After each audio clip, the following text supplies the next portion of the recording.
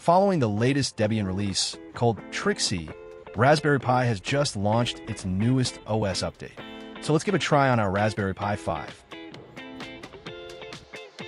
We start with Raspberry Pi Imager, flashing the 64-bit full desktop version onto a microSD card. Once it's ready, we insert it into our Raspberry Pi, already connected to a monitor, keyboard, and Ethernet cable.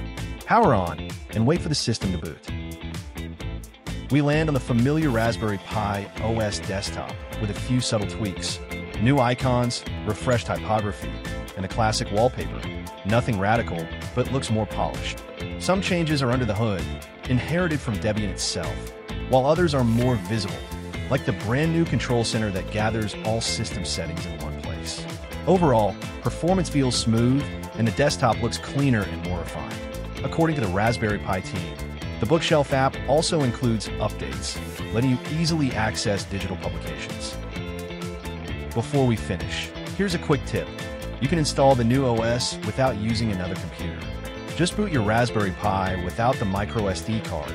Make sure it's connected via Ethernet. Hold the Shift key, and the imager will launch automatically. Insert your card, flash the OS, and you're all set.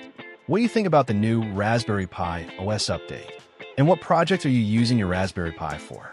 Let us know your thoughts in the comments. Thanks for watching.